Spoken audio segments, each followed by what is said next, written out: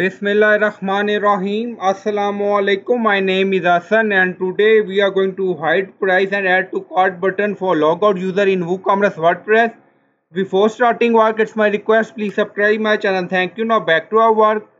Now go to dashboard. On left side you see plugin, so click on add new. So we are going to install plugin to add some custom code, and then in search plugin write WP code. So this is plugin WP code. Insert header and footer we will use. So you will install this plugin and activate it, and after activation scroll down. On left side you see code snipper, then you see add snipper, so click on it. Then you see add your custom code, so again click on it.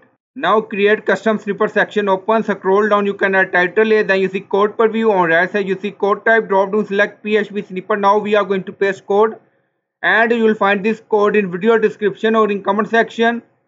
And then you see login to see prices, and then you see my account page URL, so you can add your URL if you want.